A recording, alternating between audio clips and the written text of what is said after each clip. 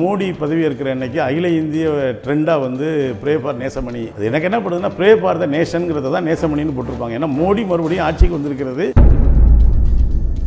நேசமணி கான்ட்ராக்டரை வச்சு அவ்வளவு பெரிய அதகலத்தை நேற்று தமிழ்நாடு பண்ணி முடிச்சிருக்கு. இது அடுத்த 5 ஆண்டு காலம் மோடிக்கு எதிராக எப்படியெல்லாம் வந்து தமிழ்நாட்டு இளைஞர்கள் ரியாக்ட் பண்ண இருக்காங்கிறதுனுடைய இதுதான் அந்த ட்ரெண்டுன்னு நினைக்கிறேன். எவ்வளவு டிசைனாக டிஷர்ட் எல்லாம் போட்டு வர அளவுக்கு அது பிரபலமாக போயிட்டு இருக்கு. இல்லை சார், வடிவேல் வந்து ஜீனியஸ் சார். ஒரு பெரிய திட்டமிட்டலை யாரும் செய்யலை. லேசா இது வந்து இப்படி பற்ற வச்ச உடனே அப்படியே பிடிச்சி போய் நீங்கள் ஏதாவது பிஜேபிக்கு எதிராக ஒரே ஒரு ட்வீட் போட்டு பாருங்க. எவ்வளவு பேர் உள்ள நுழைஞ்சு அடிக்கிறாங்கிறீங்க. 100 நாள் வேலை திட்டம் மாதிரி 200 நாள் வேலை திட்டம் வச்சிருக்காங்க. அவங்க ஒரு வார்த்தை ஒரு பெண்ணு வந்து பிஜேபிக்கு எதிராக சொல்லட்டும், அவங்க 30 ஆட்டம் வரைக்கும் சேர்த்து தமிழ்நாட்டை பழிவாங்குவதற்காகத்தான் நிர்மலா சீதாராமனையும் ஜெய்சங்கரையும் ஏதோ ஒரு வகையில், ஏன்னா இதுக்கிடையில் ஓபிஎஸ் வேற தன்னுடைய மகனுக்கு பதவி கேட்டு காவடி எடுத்தாருன்னு சொல்றாங்க. இவங்க ஆர்எஸ்எஸ்னுடைய நேரடியாக அநேகமாக அடுத்த ஒரு தடவை மோடி ஜெயிச்சா ஆர்எஸ்எஸ் தலைவரை கூட பிரதமராக பதவியேற்றாலும் அவங்களே தேர்தலுக்கு முன்னால் எவ்வளவு மீம்ஸ் போட்டு இமெயிலை பற்றி டிஜிட்டல் கேமரா பற்றி எல்லாம் தமிழ்நாட்டுக்கு வந்து ஏதாவது செய்யுங்க, இல்லைன்னா இப்படித்தான் தமிழர்கள் வச்சு செய்வாங்க.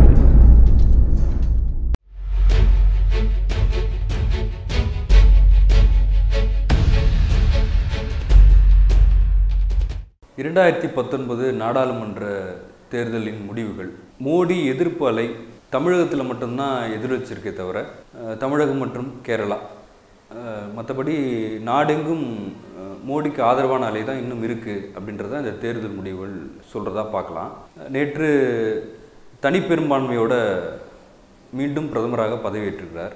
இந்த தேர்தல் முடிவு பற்றி எப்படி பார்க்குறீங்க? இல்லை, இந்த தேர்தலை மோடி ஆதரவு, மோடி எதிர்ப்பு என்று ஒற்றை வார்த்தையில் மட்டும் சுருக்கி பார்க்கறது சரியாக இருக்குமான்னு எனக்கு தெரியலை. ஏன்னா நம்ம வந்து அமெரிக்கா போல் ஒரு அதிபர் ஆட்சி முறையை, ஜனாதிபதி ஆட்சி முறையை நம்ம கடைபிடிக்கலை. இந்தியா விரிந்து பரந்த பல்வேறு தேசிய இனங்கள் வாழ்கிற, பல்வேறு மொழிகள் பேசுகிற, பல்வேறு பண்பாடுகளை கடைபிடிக்கிற, பல்வேறு மதங்கள் கொண்ட ஒரு விரிந்து பரந்த நாடு. அதனால தான் நம்முடைய அரசியல் சாசனத்தை உருவாக்கியவர்கள், குறிப்பாக அம்பேத்கர் போன்றவர்கள், இது ஒரு நாடாளுமன்ற ஜனநாயக முறையில்தான் எல்லாருடைய உணர்வுகளையும் பிரதிபலிக்கக்கூடியதாக இருக்க வேண்டும் என்பதற்காகத்தான் அந்த நாடாளுமன்ற முறையை நம்ம கடைபிடிக்கிறோம். மோடி எதிர்ப்பு அலை கேரளம், தமிழகத்தில் மட்டுமல்ல, கர்நாடகம் தவிர கிட்டத்தட்ட தென்னக மாநிலங்கள் முழுவதும், ஆந்திரா உட்பட தெலுங்கானா உட்பட பிஜேபிக்கு எதிராகத்தான் ஏதோ ஒரு வகையில் மக்கள் வாக்களித்திருக்கிறார்கள். இதில் வந்து தமிழ்நாட்டில் ஒரு மோடி எதிர்ப்பு அலை இருந்தது என்பது உண்மை. அதுக்கு என்ன காரணம்னா, கடந்த 5 ஆண்டுகளில் இப்போ திராவிட முன்னேற்றக் கழகத்தின் தலைமையில் ஒரு வலுவான கூட்டணி, அந்த தொகுதி பங்கீட்டின் பொழுது திமுகவினுடைய தலைவர் திரு மு க ஸ்டாலின் அவர்கள் கடைபிடித்த ஒரு நெகிழ்வான எல்லோரையும் அரவணைத்து செல்ல வேண்டும் என்கிற அணுகுமுறை, இதையெல்லாம் தாண்டி பிஜேபி கடைபிடிக்கிற கொள்கைகளுக்கும் கடந்த 2000 ஆண்டுகளாக தமிழ் மக்கள் பின்பற்றி வருகிற வாழ்க்கை முறைக்கும் இடையில் ஒரு கடுமையான முரண்பாடு என்பது இருக்கிறது. வட மாநிலங்களோடு ஒப்பிடுகிற பொழுது நம்ம வடமொழி ஆதிக்கத்தை ஒருபோதும் தமிழ் நிலம் ஏற்றதே இல்லை. நீங்கள் வள்ளலார் காலத்திலேயே வந்து சங்கராச்சாரியார் அன்னைக்கு இருந்த பெரியவர், உலகத்தில் இருக்கிற மொழிகளுக்கெல்லாம் சமஸ்கிருத மொழி தான் தாய்மொழி அப்படின்னு சொன்ன பொழுது வள்ளலார் வந்து உடனடியாக மறுத்து, அப்படி என்றால் எங்கள் தமிழ் மொழி தான் தந்தை மொழி அப்படின்னு மறுமொழி சொல்லியிருக்கிறார். அது மட்டும் இல்லை, சித்தர்களுடைய கழக குரல், ஒரு பிராமணிய ஆதிக்கத்தை எதிரான குரல்கள் என்பது காலங்காலமாக தமிழ்நாட்டில் இருந்து கொண்டே வந்திருக்கிறது. அதனுடைய தொடர்ச்சி தான் இந்த தேர்தலில் தமிழ் மக்கள் மோடி முன்வைத்த முழக்கங்களை, குறிப்பாக பிஜேபி தேசிய ஜனநாயக கூட்டணி முன்வைத்த முழக்கங்களை நிராகரித்திருப்பது. நாங்கள் இந்தியாவுக்குள் வாழ விரும்புகிறோம், அதே நேரத்தில் தமிழ்நாடு என்கிற தனித்தன்மையை நாங்கள் ஒருபோதும் விட்டுத்தர மாட்டோம்.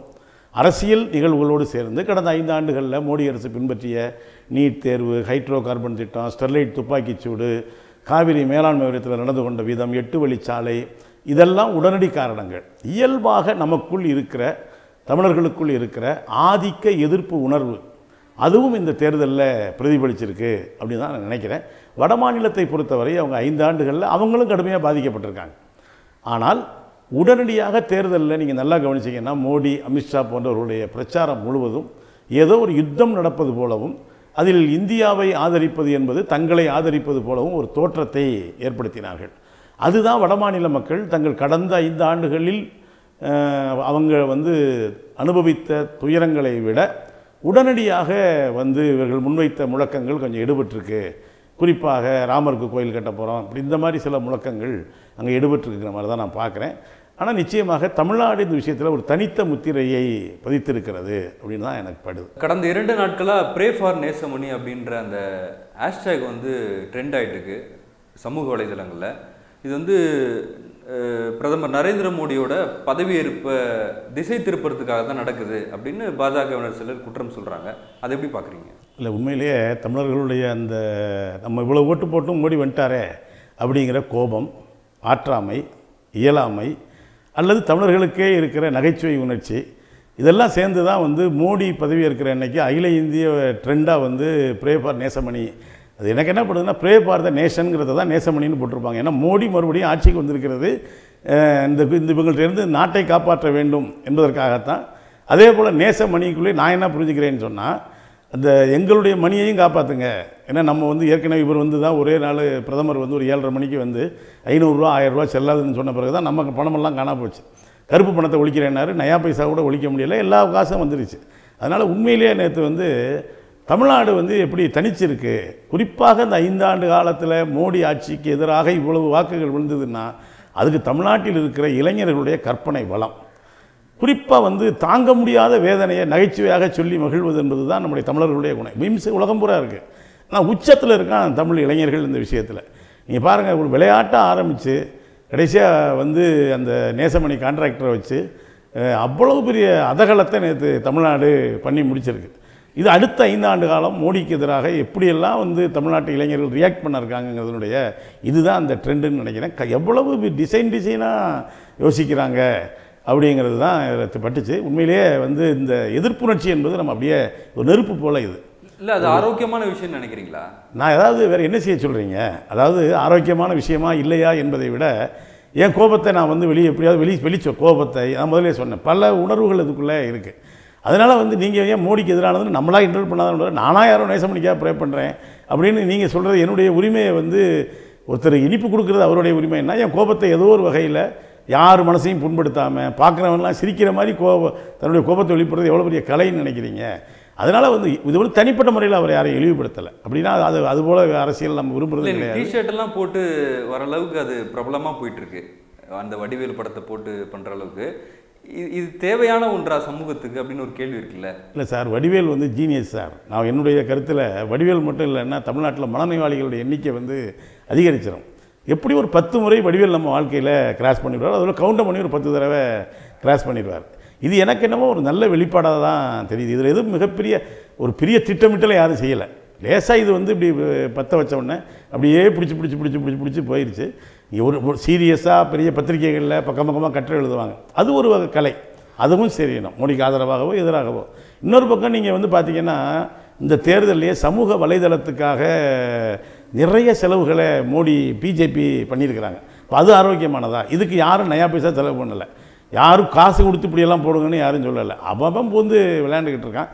ஆனால் அதுக்கு ஒரு எல்லை இருக்குது. எல்லாத்துக்குமே வந்து சில சமயங்களில் பெண்களுக்கு எதிராக சமூக வலைதளங்களை தவறாக பயன்படுத்த ஆபாசமாக பயன்படுத்துகிறாங்க. அப்படிப்பட்ட மனநோயாளிகளுக்கு மத்தியில் தங்களுடைய கோபத்தை இளைஞர்கள் வெளிப்படுத்தின எதுவும் பெரிய தவறு இருப்பதாக ஒரு பத்திரிகையாளனாக எனக்கு தெரியல. நான் நிறைய அழித்தேன். சிலது முகம் சுளிக்கிற மாதிரி இருக்கும், அது தவிர்க்கணும். அதே நேரத்தில் நம்முடைய ஆற்றாமையையும் இயலாமையையும் தமிழ்நாடு இருக்கிற இளைஞர்கள், இதில் வயசானவங்க யாரும் மீம்ஸ் எல்லாம் போடுறது கிடையாது, அதை ஷேர் பண்ணுறதும் கிடையாது. ஒரு இளைஞர்களுடைய திருவிழாவாக இது நடந்து இவங்க ஒரு வகையில் நேசமணியை பதவியேற்க வச்சுருக்காங்க தமிழ்நாட்டிலேன்னு தான் நான் முதல்ல சொன்ன மாதிரி. ப்ரே ஃபார் த நேஷனுங்கிறது தான் இவங்க வந்து நேசமணிக்காக. சமூகத்தில் பல விஷயங்கள் இருக்குது, அதை பற்றிலாம் பேச வேண்டிய இளைஞர்கள் நேசமணி அப்படின்னு சம்மந்தமே இல்லாத ஒரு அறியாமையில் இருக்காங்க. இல்லை, நான் வந்து கரெக்டு. அதே நேரத்தில் முகிலன் காணா போய் 100 நாளைக்கு மேலே ஆகுது, அதை பேசணும். ஹைட்ரோ கார்பன் திட்டத்தை அதையும் பேசத்தானே செய்கிறாங்க. இப்போ அது பேசவே இல்லைன்னு சொல்ல முகிலன் நேற்றே பல பேர் இளைஞர்கள் இப்படியும் சொல்கிறாங்க. நீங்கள் ஏன் ஒரு கற்பனை பாத்திரத்துக்கான நேசமணிக்காக கேட்குறீங்க? இப்போ நம்ம முகிலன் வந்து ஒரு சுற்றுச்சூழல் போராளி, அவர் காணா போய் இதாகுது, காவேரி மேலாண்மை வாரியத்தில் தண்ணி விட சொல்லியும் வரலையே, இதையும் வெளிப்படுத்தத்தான் செய்கிறாங்க. இது ஒரு ட்ரெண்டாக செட் ஆகிடுச்சுங்கிறத தவிர இது ஒன்று தான் இல்லை, ஏராளமான விஷயங்களை வந்து அந்த மீம்ஸ் கிரியேட்டர்ஸில் வந்து சில பேர் வந்து தவிர. நீங்கள் சார், நீங்கள் ஏதாவது பிஜேபிக்கு எதிராக ஒரே ஒரு ட்வீட் போட்டு பாருங்கள், அதுக்குன்னு 200 ரூபாய் 300 ரூபாய் என்ன ரேட்டு நமக்கு தெரியல, எவ்வளவு பேர் உள்ளே நுழைஞ்சு அட்டிக்கிறாங்கிறீங்க. அதெல்லாம் வந்து 100 நாள் வேலை திட்டம் மாதிரி 200 நாள் வேலை திட்டம் வச்சுருக்காங்க அவங்க. நீங்கள் ஒன்று எத்தனை பேருக்கு எதிராக, பத்திரிகையாளர்களுக்கு எதிராக ஒரு வார்த்தை ஒரு பெண்ணு வந்து பிஜேபிக்கு எதிராக சொல்லட்டும், அவங்க 30 ஆட்டம் வரைக்கும் சேர்த்து இழுக்கிறாங்க. எனவே இளைஞர்கள் அதற்கு எதிராக இருக்காங்க. அதே நேரத்தில் இது மாதிரி ஒரு பக்கம் ஜாலியாக ட்ரெண்ட் பண்ணுறது வேறு, முக்கியமான தமிழ்நாட்டுக்கு எதிரான, இந்தியாவுக்கு எதிரான, மக்கள் ஒற்றுமைக்கு எதிரான விஷயங்கள் வருகிற பொழுதும் இளைஞர்கள் இதே வேகத்தோடும் தீவிரத்தோடும் ரியாக்ட் பண்ணணுங்கிறது தான் என்னுடைய விருப்பம். நீங்கள் சொன்ன மாதிரியே பாஜகவுக்கான எதிர் மனநிலையில் மக்கள் இருந்தாங்க.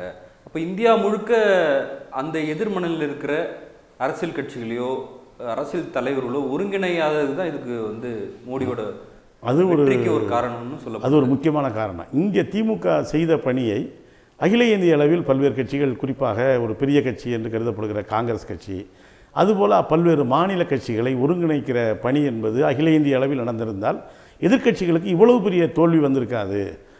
இங்கே முதலே சொன்னது போல் காங்கிரஸ் கட்சியினுடைய பலத்துக்கும் அவர்கள் இங்கே பெற்றிருக்கிற தொகுதிகளுக்கும் இடையே ஒரு பெரிய இடைவெளி என்பது இருக்குது. அதுபோல் வந்து கடந்த 2.5 ஆண்டுகளாக சேர்ந்து போராடிய எல்லா கட்சிகளையும் அரவணைத்து செல்ல வேண்டும் என்கிற அணுகுமுறையை திமுக இங்கே பின்பற்றியது. தங்களுக்கான இடங்களை குறைத்து கொண்டு கூட தோழமை கட்சிகளை இங்கே அக்காமடேட் பண்ணாங்க. ஆனால் மற்ற இடங்களில் ஒருவேளை மோடி தோற்று ஒரு நிலையற்ற தன்மை வறுமையானால் தங்களுக்கு அதிகப்படியான இடங்கள் இருக்க வேண்டும் என்கிற மனநிலையை பல மாநில கட்சிகளுக்கு இருந்தது. அதனுடைய விளைவு அவர்கள் தனியாக போட்டி போட்டாங்க. பிஜேபி இந்த எதிர்க்கட்சிகளிடையே இருந்த ஒற்றுமை இன்மையை பயன்படுத்தி கொண்டது அப்படின்னு தான் நான் பார்க்குறேன். இப்போவும் கூட வந்து ஒரு 50% உள்ளே தான் பிஜேபியினுடைய வாக்குகள் என்பது, இந்த கூட்டணிக்கான வாக்குகள் என்பது இருக்குது. நீங்கள் ஒடிசாலாம் கூட அங்கே இருக்கிற கட்சி வந்து பிஜேபி கூட கூட்டு வைக்கல. அப்போ வந்து பார்க்கும் பொழுது இந்த எதிர்க்கட்சிகள் இன்னும் கொஞ்சம் ஒருங்கிணைந்து செயல்பட்டு இருந்தால் இன்னும் கொஞ்சம் மோடிக்கே இன்னும் கொஞ்சம் பின்னுக்கு தள்ளியிருக்க முடியும் அப்படிங்கிற மாதிரி தான் எனக்கு படுது. அந்த முயற்சியை தேசிய அளவிலான கம்யூனிஸ்ட் கட்சிகள் முன்னெடுக்கலை அப்படின்ற ஒரு விமர்சனமும் இருக்குது. இல்லை, ஒரு உண்மையை ஒத்துக்கிறதா இருந்தால் இடதுசாரி கட்சிகள் ஆளுகிற மாநிலங்கள், அதாவது கேரளத்தில், மேற்கு வங்கத்தில், திரிபுராவில் இருந்த பொழுது இடதுசாரிகள் அந்த முன்முயற்சியை தோழர் ஹரிகிஜன் சிங், சுர்ஜித் போன்றவர்களெல்லாம் எடுத்தார்கள். ஆனால் இப்போ வந்து சமீப காலமாக இந்திய அளவில் வெளிப்படையாக சொல்வதனால் இடதுசாரிகளுடைய பலம் சற்று குன்றி இருக்கிற நிலையில் பல மாநிலங்களில் இடதுசாரிகள் அந்த முயற்சிகளை மேற்கொண்டார்கள், பல்வேறு கட்சிகளை ஒருங்கிணைக்கிறார். ஆனால் வந்து தேர்தலுக்கு முன்பு ஒரு கூட்டணி சாத்தியமில்லைங்கிறதுல நாங்களும் இதே இருந்தோம். தேசிய அளவில் ஒருவரை பிரதமர் என்று அறிவிப்பதோ அல்லது எல்லா கட்சிகளும் சேர்ந்து தொகுதி பங்கீடு செய்து கொள்வதோ என்பது சாத்தியமில்லை. ஆனால் ஒரு குறிப்பிட்ட அம்சங்களில் ஒரு உடன்பாடோடு நின்றிருந்தால், அது இப்போ இங்கேயே கூட பார்த்தீங்கன்னா மம்தா பானர்ஜி ஒரு சில முயற்சி எடுக்கிறாங்க. அவங்க வந்து மேற்கு வங்கத்தில் கம்யூனிஸ்டுகளை அழிச்சே தீரணும் அப்படிங்கிற அதனோட அவங்களோடு சேர்ந்து போவது என்பது சாத்தியமில்லை. இங்கே சந்திரபாபு நாயுடு சில முயற்சி பண்ணார். பார்த்தீங்கன்னா அவரே வந்து ஆந்திராவில் அவருடைய மாநில ஆட்சியை இழந்து நிற்கிறார். இப்போ இந்த மாநில கட்சிகளிடையே இங்கே பார்த்தீங்கன்னா ஊபியில் காங்கிரஸ், சமாஜ்வாதி, அதுபோல் பகுஜன் சமாஜ் இணைந்து நின்று இருந்தால் இன்னும் கொஞ்சம் கூடுதலான பிஜேபியை பின்னுக்கு தள்ளியிருக்க முடியும். இங்கே காங்கிரஸில் சேர்த்துக்கிறதுல அவங்களுக்கு விருப்பம் இல்லை. இதில் காங்கிரஸ் கட்சியினுடைய அணுகுமுறை தான் மிக முக்கியமான காரணமே தவிர இடதுசாரி கட்சிகள் வந்து இன்றைக்கு இருக்கிற நிலைமையில் இந்த முயற்சியை வந்து செஞ்சிருக்க முடியாது. காங்கிரஸ் கொஞ்சம் கூடுதலாக இந்த முயற்சியை செஞ்சுருக்கலான்னு தான் எனக்கு படுது. 5 இடதுசாரி எம்பிக்கள் நாடாளுமன்றத்தில் வெற்றி அடைஞ்சிருக்கிறாங்க இந்த தேர்தலில். அதில் 4 பேர் தமிழ்நாட்டிலேருந்து போகிறாங்க. அதை எப்படி பார்க்குறீங்க? உண்மையிலேயே இது ஒரு பக்கம் தமிழ்நாட்டிலிருந்து ஒரு 4 கம்யூனிஸ்டுகள் நாடாளுமன்றத்துக்கு போவது ஒரு வகையில் மகிழ்ச்சி. இன்னொரு புறத்தில் முன்னப்போதும் இல்லாத அளவுக்கு இடதுசாரிகள் இந்திய அளவில் போதிய இடங்களை பெறாமல் போனது என்பது ஒரு வருத்தத்திற்குரிய செய்தி. இது இந்தியாவில் மட்டும் இல்லை, ஏதோ கம்யூனிஸ்ட் கட்சிகளுடைய தோல்வியாக மட்டும் இதை நம்ம பார்க்கக்கூடாது. உலகம் முழுவதுமே இடதுசாரிகளுக்கும் வலதுசாரிகளுக்கும் இடையில் ஒரு போர் நடந்து கொண்டே இருக்கிறது. இந்தியாவில் மோடி வந்திருப்பது போலவே இங்கே கடந்த முறை பார்த்திங்கன்னா பெரிய இன வெறிக்கு எதிரான போராட்டம் நடைபெற்ற அமெரிக்காவில் ஒபாமா வந்து ஜனாதிபதியாக இருந்தாங்க. இப்போ பார்த்திங்கன்னா ட்ரம்ப் என்கிற ஒரு இனவெறியை முன்னிறுத்துகிற, அண்டை நாடுகளை எல்லாம் வந்து வெறுக்கிற, குறிப்பாக இஸ்லாமிய நாடுகளுக்கு எதிராக விஷம் கற்கிற ஒரு கடைந்தெடுத்த வலதுசாரி அரசு என்பது அமெரிக்காவில் இன்றைக்கி இருக்குது. அதாவது இந்த பொருளாதார கொள்கையால் மக்கள் அதிருப்தி அடைகிறாங்க. அந்த அதிருப்தியை இடதுசாரி கட்சிகளுக்கு சாதகமாக வருவதை விட அதைவிட மோசமான நிறவெறியை பின்பற்றுகிற, மக்களை பிளவுபடுத்துகிற அதிதீவிர வலதுசாரிகளுக்கு அந்த பலன் போகிறது. ரெண்டாவது, நவீன தாராளமய கொள்கை என்பது பொதுத்துறை விற்பது போன்ற பிரச்சனைகளை மட்டும் இல்லை, மக்களிடையே கூட ஒரு வகையான மேம்போக்கான நுகர்வு சார்ந்த ஒரு மனோபாவத்தை ஏற்படுத்தி இருக்கிறது. ஆனால் இன்னொரு பக்கம் பார்த்திங்கன்னா அந்த நாடாளுமன்ற தேர்தல் வருகிற வெற்றி தோல்வியை மட்டுமே இடதுசாரிகளுடைய வளர்ச்சியை அல்லது வீழ்ச்சியை நாம் மதிப்பிட்டு விட முடியாது. நிச்சயமாக இடதுசாரிகளுடைய இந்த பின்னடைவை அல்லது தோல்வியை ரசிப்பவர்கள் ஒரு நல்ல மனதுடையவர்களாக இருக்க முடியாது. ஏன்னா வந்து கடந்த காலத்தில் நாடாளுமன்றத்திலையும் சரி இந்த ஜனநாயக அமைப்புக்குள்ளேயும் சரி இடதுசாரிகள் ஏராளமான பங்களிப்புகளை செய்திருக்கிறார்கள். நீங்கள் இப்போ போயிருக்கிற எம்பிக்களே எத்தனை கோடீஸ்வர எம்பிக்கள் இருக்காங்கன்னு உங்களுக்கு தெரியும். இப்போ இவர் மோடி ஆட்சிக்கு வருவது என்பதே ஒரு வகையில் அம்பானியும் அதானியும் நேரடியாக ஆட்சிக்கு வருவது போன்ற ஒரு நிலை தான். இதை இடதுசாரிகள் இன்னும் கொஞ்சம் கூடுதலான எண்ணிக்கையில் சென்றிருந்தால் ஒரு வலிமையான போராட்டத்தை பாதிக்கப்படுகிற நடுத்தர மக்கள், தொழிலாளிகள் இவங்க சார்பாக, சிறுபான்மை மக்கள், ஒடுக்கப்பட்ட மக்களின் சார்பாக நடத்தியிருக்க முடியும். அது இல்லாதது உண்மையிலேயே ஒரு வருத்தத்துக்குரியது தான். அந்த பின்னணியில் தமிழ்நாடு ஒரு 4 கம்யூனிஸ்டுகளை இங்கு இருக்கிற மதச்சார்பற்ற ஜனநாயக கட்சிகளோடு சேர்ந்து அனுப்பியிருப்பது என்பது உண்மையிலேயே தமிழ்நாட்டுக்கு கம்யூனிஸ்டுகள் நன்றிக்கடன் உடையவர்களாக இருக்கிறார்கள். ஆனால் அதே நேரத்தில் இந்த தோல்விகளிலிருந்து நாங்களும் சில பாடங்களை நிச்சயமாக கற்றுக்கொள்ள வேண்டியிருக்கிறது. இன்னமும் கம்யூனிஸ்டுகளை பொறுத்தவரை வெற்றியோ தோல்வியோ ஒரு அனுபவம் தான். அதிலிருந்து வீழ்ந்து விட போவதில்லை. எத்தனையோ தோல்விகளை கம்யூனிஸ்டுகள் கடந்த காலத்தில் சந்தித்திருக்கிறார்கள், அதிலிருந்து மீண்டிருக்கிறார்கள். அதே போல் நிச்சயமாக மேற்கு வங்கத்தில், கேரளத்தில், திரிபுராவில், எங்களுடைய ஸ்ட்ராங் ஹோல்டு ஸ்டேட்ஸில், மற்ற இந்தியா முழுவதும் ஏன் இந்த பின்னடைவுக்கு என்ன காரணம்? மகாராஷ்டிராவில் நீங்கள் பார்த்துருப்பீங்க, அவ்வளோ பெரிய விவசாயிகளுடைய ஊர்வலத்தை, பேரணியை கம்யூனிஸ்டுகள் நடத்தினார்கள். அங்கே கூட கம்யூனிஸ்டுகள் வெற்றி பெற முடியவில்லை. அதுதான் முதல்ல சொன்ன ஒரு குறுகிய தேசிய இனவெறியை தூண்டிவிட்டதனுடைய விளைவாக இடதுசாரிகளும் சேர்ந்து பாதிக்கப்பட்டிருக்கிறார்கள். நாங்களும் எங்களுடைய நிலையை நிச்சயமாக பரிசீலிப்போம். ஒரு 4 கம்யூனிஸ்டுகளை கொடுத்திருக்கிற தமிழ்நாட்டு மக்களுக்கு நிச்சயமாக இதர கட்சிகளோடு சேர்ந்து பாடுபடுவோங்க தான் நான் சொல்ல விரும்புகிறேன். நேற்று நடந்த அந்த பதவியேற்பு விழாவை எப்படி பார்க்குறீங்க? 2 தமிழர்களுக்கு அமைச்சர் பதவி அப்படின்னு செய்தி வெளியாகி இருக்குது. நடிகர் ரஜினிகாந்த் அந்த பதவியேற்பு விழாவில் கலந்துக்கிட்டு இருக்காரு. எப்படி பார்க்குறீங்க? இதில் முதல்ல ஒரு மோடி 2வது முறை வந்திருக்கிறாரு, நிறைய திருந்துவார் அப்படின்னு சொல்லுவாங்க. ஆனால் ஒரு திருந்துவாரா என்பதற்கான அறிகுறி இல்லைங்கிறதுக்கு தான் தமிழ்நாட்டைச் சேர்ந்த திராவிட முன்னேற்ற கழகத்தினுடைய தலைவர் மு.க. ஸ்டாலின் அந்த விழாவுக்கு அழைக்கப்படவில்லை. ஆனால் ரஜினிகாந்த் ஒன்றும் கட்சி தலைவர் கிடையாது. கடந்த முறையும் அழைச்சாங்க. அவங்க பல்வேறு சித்து வேலைகளை தமிழ்நாட்டில் முயற்சி செய்திருக்கிறார்கள். அவர்களுக்கு இப்பொழுது அவர்கள் நம்புவது ரஜினிகாந்த் மூலம் ஏதாவது செய்ய முடியுமா, அதனால் அவர்களுக்கு அனுசரணையாக இருப்பது போல் ஒன்றை காட்டிக் கொண்டிருக்கிறார்கள். நீங்கள் சொல்கிற நிர்மலா சீதாராமன், சிவசங்கர், இவங்க 2 ஜெய்சங்கர் 2 பேருக்கும் தமிழ்நாட்டுக்கு என்ன சம்பந்தம்னு தெரியல. தமிழ்நாட்டில் ஒரு வார்டு கவுன்சிலராக கூட அவங்க 2 பேர் இருந்தது கிடையாது. தமிழகத்தில் பிறந்தவர்கள், அது தமிழர்கள் இல்லைன்னு நான் சொல்லலை. தமிழகத்தில் பிறந்தவர்களெல்லாம் தமிழர்கள் தான். ஆனால் இவர் ஜெய்சங்கர் அப்படி பார்த்தா கூட டெல்லியெலாம் பிறந்திருக்கிறார். அவங்க பூர்வீகம் தமிழ்நாடுன்னு சொல்கிறாங்க. ஆனால் இதுவரைக்கும் கடந்த காலத்தில் ஒரு வெளியுறவுத்துறை செயலாளராக பல்வேறு நாடுகளில் அவர் பெரும்பாலும் ஒரு மக்களுக்கு எதிராகத்தான் இதுவரைக்கும் செயல்பட்டு வந்திருக்கிறார். குறிப்பாக நேபாளத்தில் பூகம்பம் நடந்த பொழுது நீங்கள் இந்தியாவுக்கு ஆதரவான ஒப்பந்தத்தில் கையெழுத்து போட்டால் தான் இந்தியா உதவி செய்யும்னு கல்கத்தா துறைமுகத்தில் நிவாரணப் பொருட்களை நிறுத்தி வைப்பதற்கு இவர் தான் முக்கிய காரணமாக இருந்தார் என்கிற தகவல் வருது. அதுபோல் இலங்கையில் ஒரு மிகப்பெரிய இவர் நீண்ட காலம் வெளியுறவுத்துறை செயலாளராக இருந்திருக்கிறாரு. இலங்கையில் இந்தியாவினுடைய கொள்கையை டிசைன் பண்ணதிலே இவருக்கு ஒரு மிகப்பெரிய பங்கு இருக்குதுன்னு சொல்கிறாங்க. எனவே இவங்க தமிழ்நாட்டை பழிவாங்குவதற்காகத்தான் நிர்மலா சீதாராமனையும் ஜெய்சங்கரையும் ஏதோ ஒரு வகையில், ஏன்னா இதுக்கிடையில் ஓபிஎஸ் வேற தன்னுடைய மகனுக்கு பதவி கேட்டு காவடி எடுத்தாருன்னு சொல்கிறாங்க. அது இபிஎஸ்க்கு எடுத்துட்டாருன்னு சொல்கிறாங்க.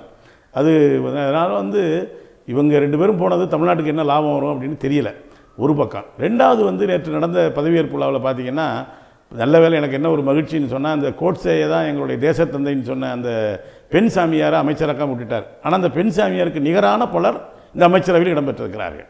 அதாவது காந்தியை இழிவுபடுத்துகிற இவங்க ஆர்எஸ்எஸ்னுடைய நேரடியாக நியமிக்கப்பட்டிருக்கிற, அநேகமாக அடுத்த ஒரு தடவை மோடி ஜெயிச்சா ஆர்எஸ்எஸ் தலைவரை கூட பிரதமராக பதவியேற்றாலும் பதவியேற்றுவார். ஏன்னா அமித்ஷா உள்ளே போயிருக்கிறது அப்படி ஒரு இண்டிகேஷன் தான். ஏன்னா அவர் அமித்ஷா காலத்தில் தான் பண மதிப்பிழப்பு நடந்ததும், அதில் அமித்ஷா மகன் பெரிய அளவுக்கு தொகையை ஆட்டையை போட்டதுங்கெல்லாம் நடந்திருக்கு. ஆனால் இப்போ அமித்ஷா நிதியமைச்சராக போகிறார் அப்படின்னு சொல்கிறாங்க. இதெல்லாம் இந்த நாட்டுக்கு நல்லது கிடையாது.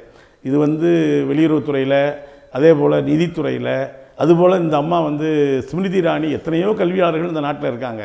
அது ஒவ்வொரு எலெக்ஷன்லையும் ஒன்று சொல்லுது. ஒரு எலெக்ஷனில் பியூசி படித்தாங்குது, இன்னொரு எலெக்ஷனில் பிஏ படித்தாங்குது. என்ன படிச்சிச்சு, எதுவும் படிச்சிருக்குமாங்கிறதே சந்தேகமாக இருக்குது. அவங்க தான் மனிதவள மேம்பாட்டுத்துறை அமைச்சருங்கிறாங்க. இப்படி அந்தந்த துறையில் எந்த எதிர்மறையாக உள்ளவங்களை தான் இவங்க அமைச்சராக்குறாங்க. அதனால் இந்த குரூப்போட தலைவராக மோடி அவர்கள் இருக்கிறாங்க. அவங்களே தேர்தலுக்கு முன்னால் எவ்வளவு மீம்ஸ் போட்டு கலாய்க்கிற அளவுக்கு பேசினார். இமெயிலை பற்றி, டிஜிட்டல் கேமராவை பற்றியெல்லாம் அவர் சொன்னது நடந்தது. இப்படி இந்த அமைச்சரவை அமைஞ்சிருக்கிறங்கிறது தமிழ்நாட்டுக்கு நல்லதே நடக்காதுன்னு நான் எதிர்மறையாக சொல்லலை. ஏதாவது செய்யுங்க, இல்லைன்னா இப்படி தான் தமிழர்கள் வச்சு செய்வாங்க அப்படிங்கிறத நான் சொல்ல விரும்புகிறேன்.